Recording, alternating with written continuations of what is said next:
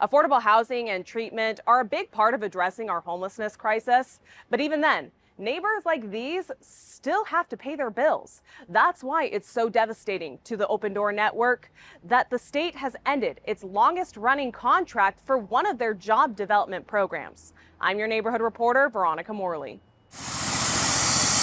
Picking up trash and washing down sidewalks isn't the most glamorous job, but it's a necessary one. And for these workers, this job changed my life, like, big time. Sarah Regalado was on the streets and addicted to drugs when she came to the Open Door Network in 2022. With no ID and nowhere to turn, they helped her find a purpose. Before this job, I wasn't in anybody. And I felt like, well, what am I here for? I'm not here for anything. So just sweep me off the face of the earth. No, I'm here. I'm here because people need us out there.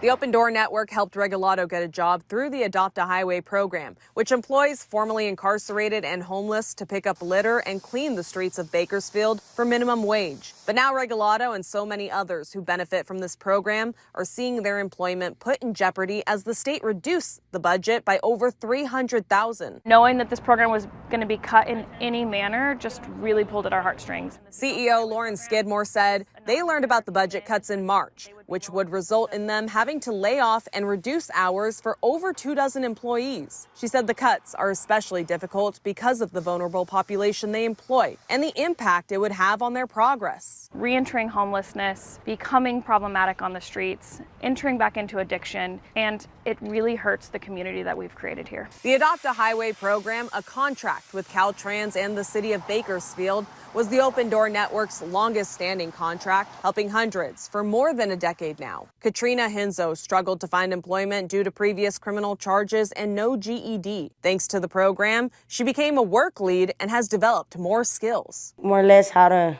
like, lead other people and how to be, like, responsible and all that. Regalado said as a lived experience worker, helping clean up litter and even homeless encampments at times, she and other workers can do the job while offering a unique perspective and compassion to those on the streets. It makes us happy. It makes other people on the street happy, knowing that we're helping the community. It just breaks my heart, you know, when I look and I see how the streets are and how I could have been on the street. But I'm not. I'm alive because of this job, and it made me feel like I'm worth something. Regalado and Hinzo have both found housing and acquired cars thanks to their employment now.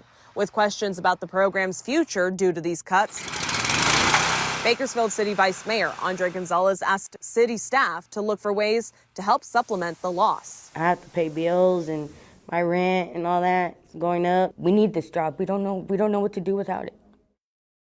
And for more on the Open Door Network's job development programs, you can head to our website, turnto23.com. In Bakersfield, I'm your neighborhood reporter, Veronica Morley.